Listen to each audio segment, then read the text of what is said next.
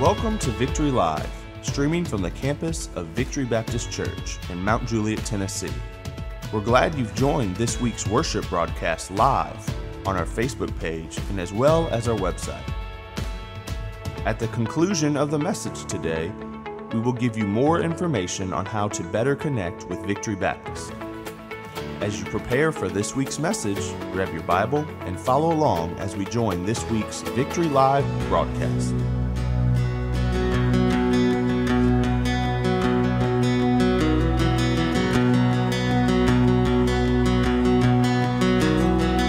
Alone in my sorrow and dead in my sin, lost without hope with no place to begin. Your love made a way to let mercy come in. When death was arrested and my life began, ash was redeemed, only beauty remains, and my orphan heart was given a name. My mourning grew quiet, my feet rose to dance. When death was arrested and my life began. Oh, your grace so free washes over me. You have made me new, now life begins with you. It's your endless love pouring down on us. You have made us new, now life begins with you. Released from my chains, I'm a prisoner no more. Shame was a ransom you faithfully bore. Canceled my debt and called me his friend.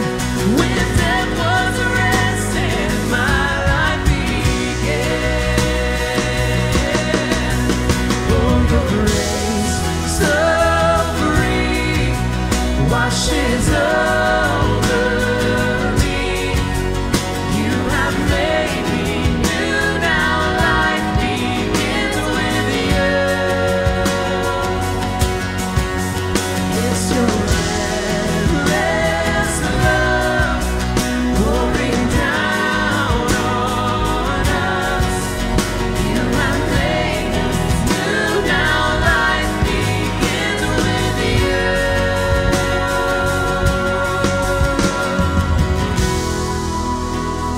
The Savior displayed on a criminal's cross, and darkness rejoiced as though heaven had lost. But then Jesus arose with our freedom in hand. That's when death was arrested and my life began. Oh, your grace so free washes over me. You have made me new, now life begins with you.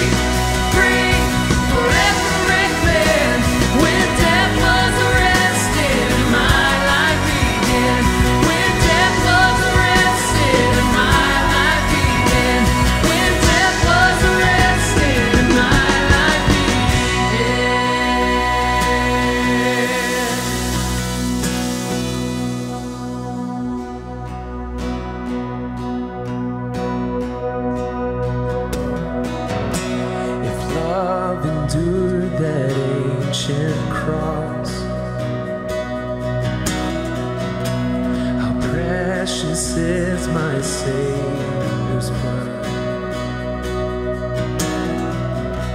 The beauty of heaven wrapped in my shame, the image of love upon death's frame. If having my heart was worth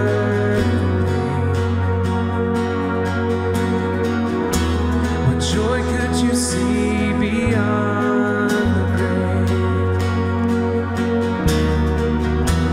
If love found my soul would die for, how wonderful, how glorious, my Savior's scars, victorious. My chains are gone, my debt is paid, from death to life, and grace to grace.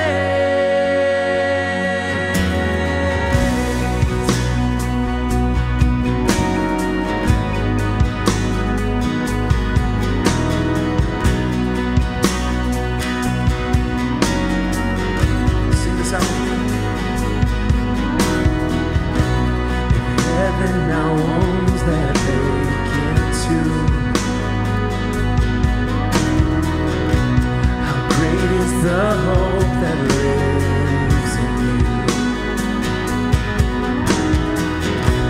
The passion that tore through hell like a rose.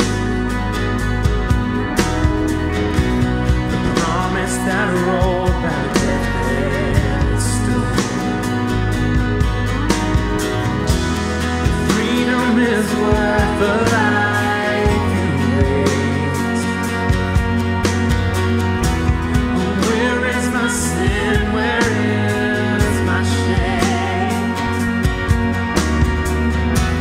If love paid it all to have my heart, how wonderful, how glorious, my Savior's scars, victorious. My chains are gone, my debt is paid, from death to life, and grace to grace.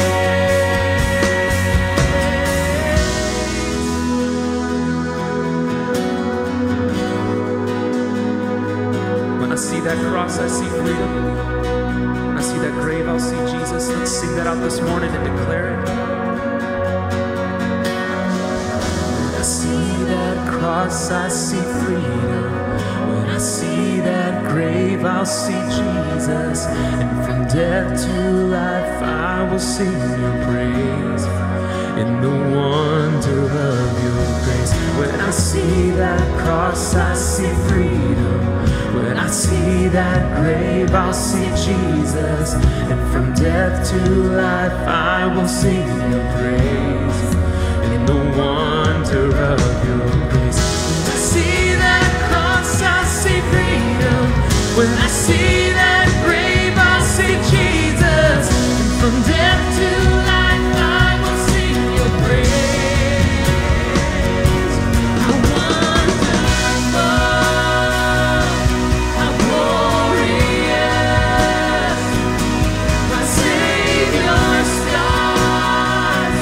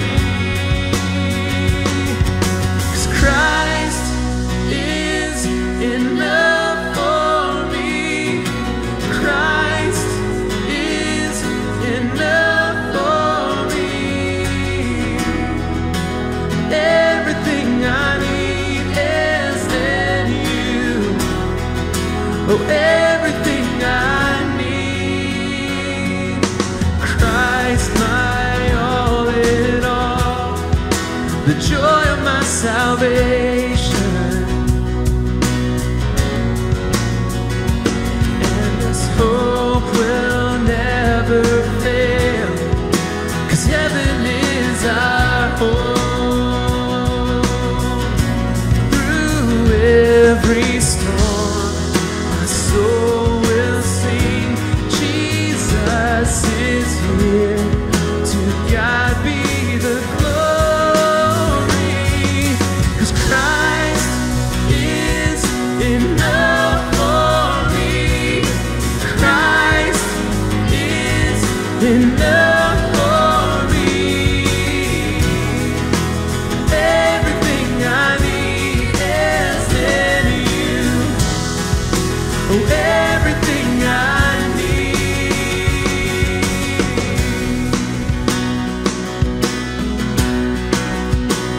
I've decided to follow Jesus. Let's declare that together this morning. I have decided to follow Jesus. No turning back. No turning back. I have decided to follow Jesus. No turning back. No turning back. The cross before me, the world behind me. No turning back. No turning back. The cross before me, the world behind me. No turning back. No turning back. 'Cause Christ is enough for me. Christ is enough for me. 'Cause everything I need is in you. Oh, everything I need. Christ is enough for me. Christ is enough for me. Oh, everything I need is in you. Oh, everything I need. I have decided to follow Jesus. No turning back. No turning back. I have decided to follow Jesus. No turning back. No turning back. You got our praise this morning. Amen. Well, good morning. We're so glad you chose to worship with us at Victory Baptist Church. If you are going to Children's Church right now, if you want your children to go to Children's Church, line up over here by our children's pastor, Kyle. And why don't you take about 30 seconds to greet the people around you.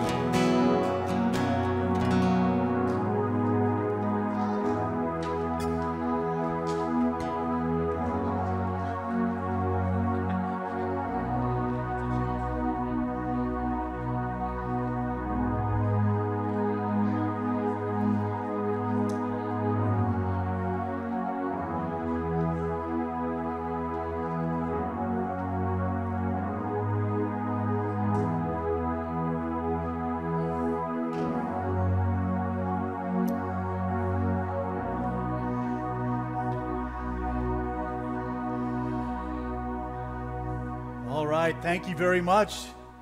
We're glad that you are all here with us this morning, and I know that as we gather this morning, there are a lot of folks that have taken advantage of the schools being out for the next couple of weeks, and we want to be praying for them as they are taking some time to find some recreation and recreation as we see it in the Scripture, and we pray God's blessing upon them. I was reminded by the words of that song this morning that we just sang, Christ is enough. And I wonder if that's a question that we should all answer for ourselves. Is Christ enough? There seems to be a lot of discussion today about Jesus and whether Jesus is all that we need, and can we trust Him to be the only thing necessary for our salvation. And that's something that's very important for us. Everything I need is in Him. Is that true for us? And I think that's something that's on the minds of a lot of people. We live in a world that is changing quickly. We see a lot of disillusionment. We see a lot of discouragement. We see a lot of things happening that many of us thought we would never see. But we need to ask ourselves, and we need to answer for ourselves the question this morning: is Christ indeed enough for us? Is He everything that I need? And this was a question back in the first century as well, as we turn to Hebrews chapter 4 today. And there were a lot of folks asking that question because they were living with different issues.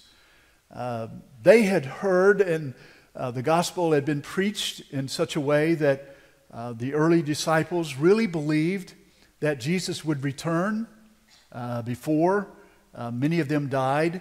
And what was happening is there were people who were going through very difficult times. There were people who were not only dying in their faith, but they were dying for their faith. And so there were a lot of questions as to whether or not we should really hold on to this teaching that has come to us as a result of Jesus Christ coming and walking and living among us, ultimately dying on a cross for us. And do we really see freedom when we look at the cross? Do we really understand that the cross is our freedom? It's not just freedom that we think about here in our country. We've been somewhat, we've been blessed, but we've taken it for granted, all the freedoms that we have here in this country. But do we really understand the depth of that statement in the song, in Christ, or when I see the cross, I see freedom? Do we see the ultimate expression of freedom for us to be able to not only to live with hope and understanding that Christ is our deliverer, our Savior, but also Christ is our all in all. He is the ultimate victory for us over the penalty of sin, over the power of sin, and even in a real sense the possession of sin, as sin seeks to possess us and to rule our lives. And so He is our freedom. And that comes as a result of what He did for us. And that is at the heart of what the preacher of Hebrews is trying to share with us in these 3 verses that we're going to look at today. And it's very important that we begin to understand and hold these truths very dear to our heart, and that we stand on these truths because this is our hope. We cannot place our hope in the things of the world. These are temporary things. These are things that are passing. Things are changing. Just think about the music that was very popular for you just 10 years ago.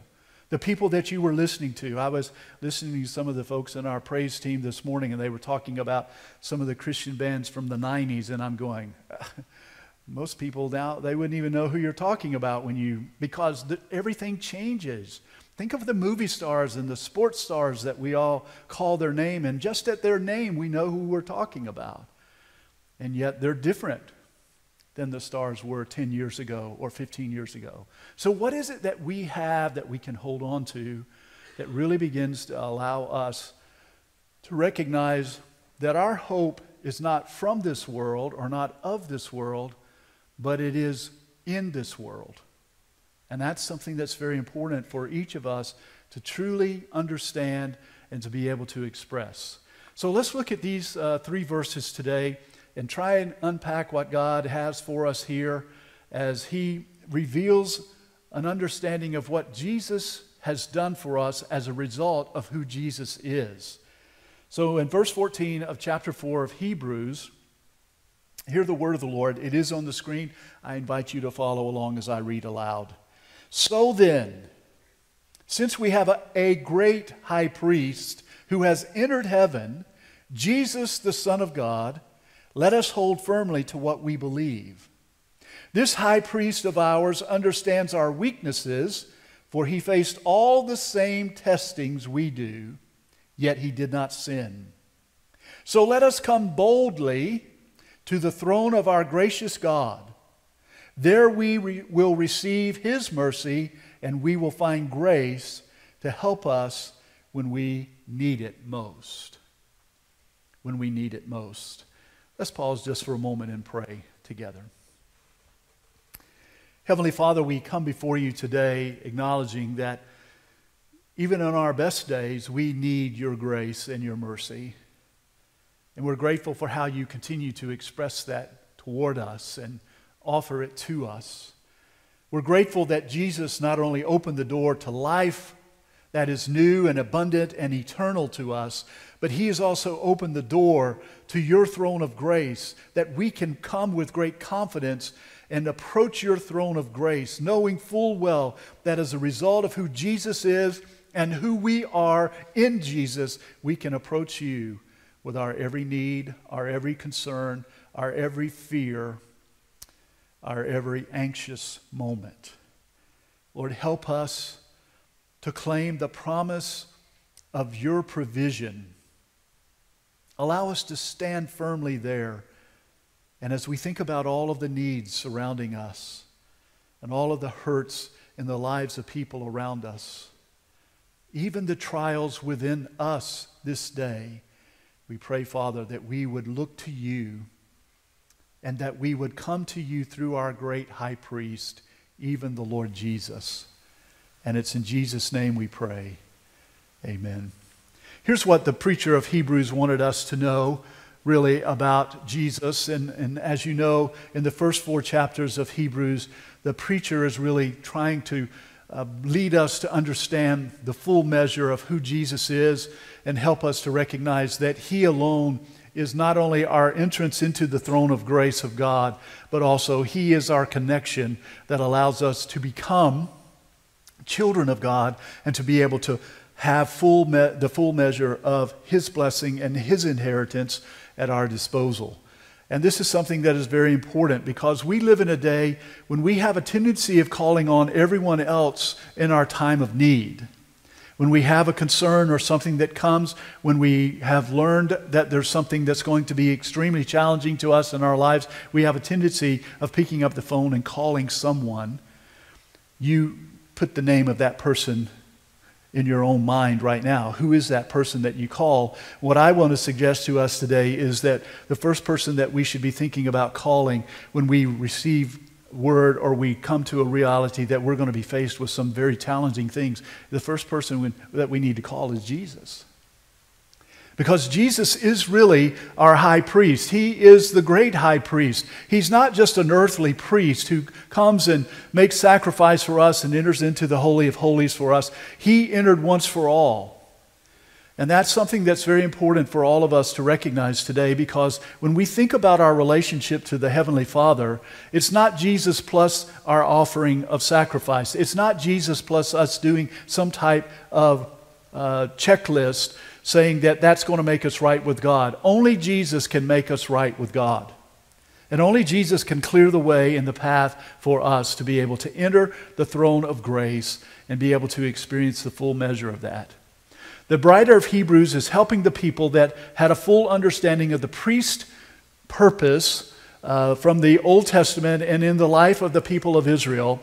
He understood that the priest's purpose was to relate God to the people and to take God to the people. But the priests were also responsible for interceding on behalf of the people to God. And we need to recognize that as we have come to the Father through our great high priest, who is Jesus Christ, who comes to us as Jesus, the Son of God, as in verse 14. You know the name of Jesus. The Hebrew translation of that is Yeshua, Joshua, Jesus in the Greek, which means Jehovah saves. He is our Savior. So He comes not only in human form to walk among us as Jesus, He also comes as the Son of God, the very creator of all of the universe, the one who provided us with the breath of life. He comes to us as one who is able to identify with all of our challenges and one who is able to overcome all of our challenges, to see us through those challenges. That's why in verse 15, the preacher of Hebrews here says to us that he has been tempted, he has been tried in every way that we have. The Christian Standard Bible translates that he sympathizes with us. He sympathizes with us in that he has experienced it. Maybe a better way for us to think about it in our terms today is that he is able to empathize with us. He not only sympathizes knowing that we are going through something, he has been through all of those things.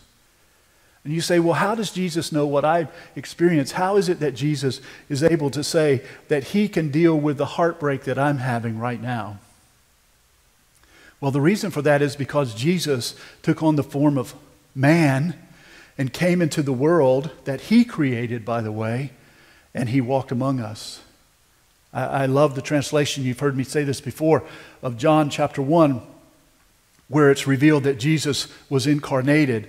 And Eugene Peterson, in his translation, the Message says, he became flesh and he moved into the neighborhood. He came to walk with us. He came to know us. He didn't just walk through the neighborhood. He came to deal with us the way that we are to deal with our neighbors. I'm concerned that in the day in which we live, we are so separated from our neighbors, even though they live right next to us. Most of us in this room, many of us in this room, may find it very difficult to be able to tell the rest of us anything about our neighbors. Do we know how many children live in the house across the street from us? Do we know what the first and the last name is of the neighbors that live across the street from us? That live next door to us? How much time do we spend? And I get it. You say, well, Brother Chuck, we're busy. We've got kids of our own. We've got baseball and we've got dance and we've got all the other things that we've got going on. We're busy. We get it. I get it. But there's also the sense in which we need to understand that if we are to express the freedom that we have found in Christ that we sang about this morning through the cross, with him being our high priest, then we also need to understand that we can't just simply drive through the neighborhood and think that we're being all that Christ wants us to be in the neighborhood. And that's a hard thing. The same thing is true at school. How many of us spend enough time really getting to know the people that are in our school, in our classes? We have a tendency of categorizing people, when we go to school. Don't associate with them. Associate with these. Hope to associate with these. That's the way we have a tendency of categorizing people. And yet, when we go into the school setting, we recognize that there is a need for us to allow Christ to use us as his instrument there in that setting. You say, but how do I really know that Christ can identify with me in all the struggles that I have? I've suffered a lot of brokenness in my life. Well, the scripture says this to us. He restores those who are brokenhearted. I've been crushed in spirit. My spirit is all gone. The scripture says that he mends those who are crushed in spirit. I feel like I've been abandoned. I feel as though there's no one that really listens, that no one that really cares, no one is really concerned about me. Here's what the scripture says, the book of Psalms. David said, I've been young and I've been old. I've never seen the righteous abandoned of God. Do we really believe that? Do we hold on to that? And can I challenge us this morning to think about that when we feel as though we've been abandoned? Is it because I have cut myself off from other people? I've been so consumed with what's going on in my life that I've decided that I need to take care of me, and I've cut myself off from the people. And it's quite possible that the very person that God has sent to me and sent into my life to minister to me, I've cut off because I've decided that I need to suffer alone. Is that possible? And I'm afraid that what some of us do is we cut off our great high priest as well. Because we at times reach those places where we're asking, where is God? Where is God? And I think one of the greatest promises in all the Bible, it appears over and over again, is when the Scripture says to us that I will never leave nor forsake you. When God spoke to Moses, he promised him that. When he spoke to Joshua, he promised him that. And when Jesus gave us the Great Commission, he promised us that he would never leave nor forsake us. He would always be with us. And lo, I will be with you always. Do we hold on to that? Do we trust that? Do we believe that? And you say, well, how does Jesus identify with me in the things that I don't want to do? Well, he identifies very well with that. Let me take you back just a moment to the Garden of Gethsemane the night before he was crucified. What was his prayer? As he was earnestly and fervently and with great attention, great energy praying, Father, if it's possible, let this cup pass from me. But not my will, but your will be done. And therefore, we need to understand that even in those things that we don't want to do, the Lord is with us and he identifies with us. Man, I didn't want to do algebra in school. But I had to do it, right? I'll tell you another little secret. I didn't want to do Hebrew either, but I had to do it. And I'm grateful the Lord was with me, especially in that Hebrew stuff. You do know that Hebrews reads backwards, right? I have a hard time reading from left to right, much left, right to left. But there are things that we don't want to do. You know, like forgive someone that has wronged us. Like pray for someone who has wronged us. To love our enemies. To go into those places that everyone is warning us about and saying don't go. Let me just say this quickly about that. If you have a clear sense of God's leadership and God's direction for you to go, will you sing and really mean wherever he leads, I'll go? Do we believe that? Last year, we had a young lady here in our fellowship that was telling us that she was going back to the continent of Africa.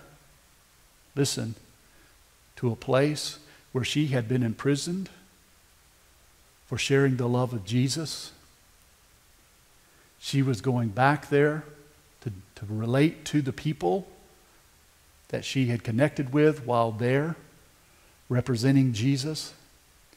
Her mom and dad were sitting here on the second row as she stood there and told us all that she was going back to that very place where she had been imprisoned for telling people about Jesus.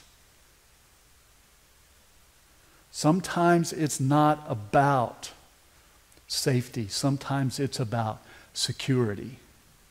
My security in Jesus. And this is what the writer is really trying to help us to understand here, because what he wants us to see is that we have an entrance, we have an opening, we have a door to the throne of God's grace. And we have a Savior who is able to identify with all of our fears,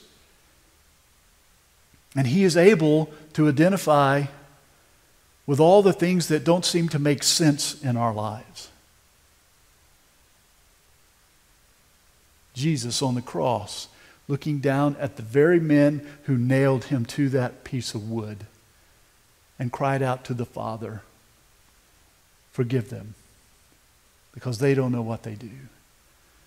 How many times in your life and in my life have we come to realize after we had cut someone off, after we had written them off, because we didn't understand them, we didn't like what they were doing, we didn't like the way they were dressed, we didn't like the things they were a part of.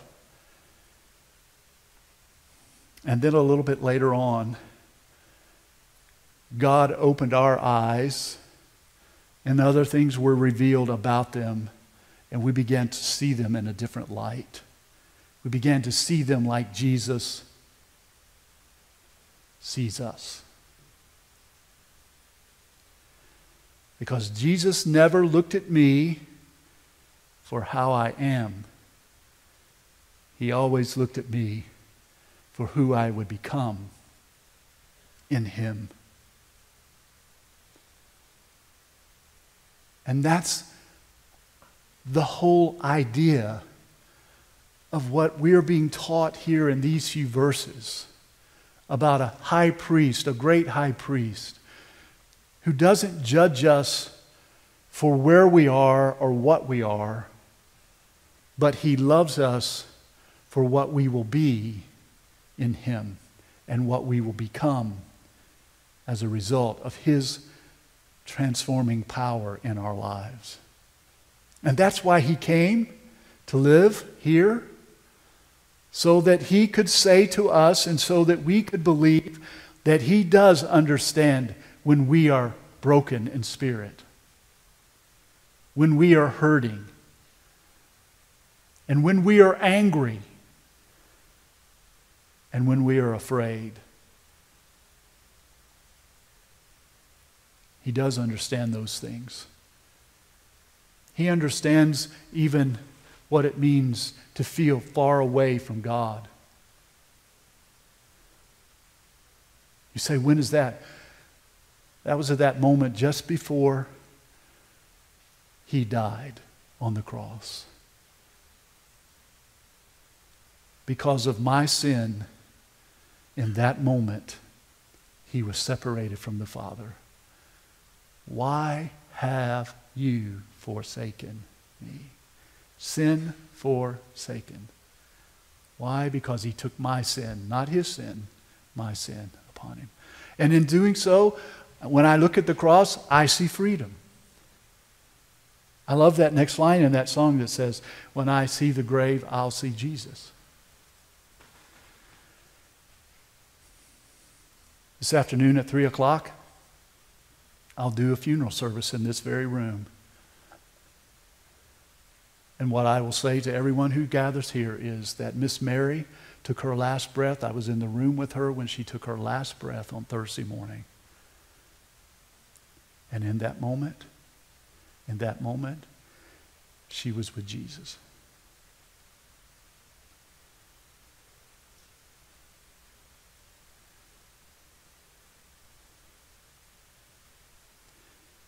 That's because of who Jesus is. That's our hope. And our hope is based on the fact that Jesus is our great high priest. He entered the Holy of Holies. He offered the sacrifice, not the blood of bulls, not the blood of lamb. He offered Himself for us. Paul says it this way in 2 Corinthians 5:21. He who knew no sin became sin for us, that through Him we might become the righteousness of God. Peter puts it this way when he says to us that the righteous died for the unrighteous. Wow. So that we would have entrance into the throne of grace. I love the promise that the Bible provides us in Romans chapter 8 when it says, there is nothing in this world or any other world that will ever separate us from the love of God that is in Christ Jesus. Not my fear, not my discouragement, not my dismay. Nothing can separate me from the love of God. And now, because of Jesus and all that He has accomplished for me, now I have opportunity to come before the Father and with great confidence, because I share a name with Jesus, I share an inheritance with Jesus, I'm able to approach the throne of grace and say, Heavenly Father, I'm afraid. Heavenly Father, I'm anxious. Heavenly Father, I'm discouraged. Heavenly Father, I don't understand. Heavenly Father, why is this happening? And there the mercy of God is extended to us. And there the grace of God embraces us and ministers to us. Applied to our life, His grace that is more than sufficient for all of our needs. And as a result, we now have become priests. Peter says in 1 Peter chapter 2, verse 9, that we are a royal priesthood, a holy nation. And he goes on to say that we've been sent into the world to be the representatives of God as priests. Doing what? Taking God to the people and taking the needs of the people to God as we intercede for them. So that which we confess that Jesus is Lord and believe that Jesus is Lord over all, we bring with us, we bring it to the throne of grace, and we call out to the Heavenly Father, and we've discovered that He is listening, that He is aware, that He is attentive to our needs, and He ministers to us. What a glorious promise, a glorious truth that we must embrace in this day in which we live. How often do we approach the throne of grace with confidence and boldly, saying, Lord, here's my need. What do you have to offer me in grace? Lord, I need your grace just now. I need your mercy just now. He is our great high priest. And as our great high priest, He's now sending us as His priest, marching under His banner, sharing His love, His grace, and His mercy. Let's pray together. Heavenly Father, for all that you provide us and all the wonderful things that come to us as a result of your gift in Jesus, we give you praise. And we pray now, Father, that you would speak into our hearts truth that will guide and direct us, that will allow us to walk in the truth that is discovered in your word and the promise that we have seen there. There's never been a time when we've needed the direction of a great high priest more than right now. Father, give us the courage to trust you. Give us the conviction to go in your name. And Father, may we walk in your commission to share with all people. And it's in Jesus' name that we pray today. Amen. Let's stand together, and maybe this morning the Lord has ministered to you, maybe shared something with you, brought you to a place where you're wanting to connect with Him through faith and trust in the great high priest who is Jesus the Lord. Or maybe this morning the Lord has ministered to you and would call you to the altar just to simply kneel here and to allow the Lord to address your needs as you pray for yourself. Maybe this morning there's a prayer need that you would want to share with Mike or myself this morning. Maybe today you would want to unite with this fellowship. We invite you, we encourage you to come in the direction of the Lord this morning. As we sing, you come just now. We hope you've enjoyed this week's episode of Victory Live. This is your personal invitation to visit us next week for worship on the Victory Baptist campus. To find weekly worship schedules, upcoming events, or to learn about better connecting with Victory Baptist, please visit vbcmtj.org. Our prayer is that the live broadcast of this week's worship gathering has helped you to grow in your walk with Christ. And again, thanks for joining us today for Victory Live.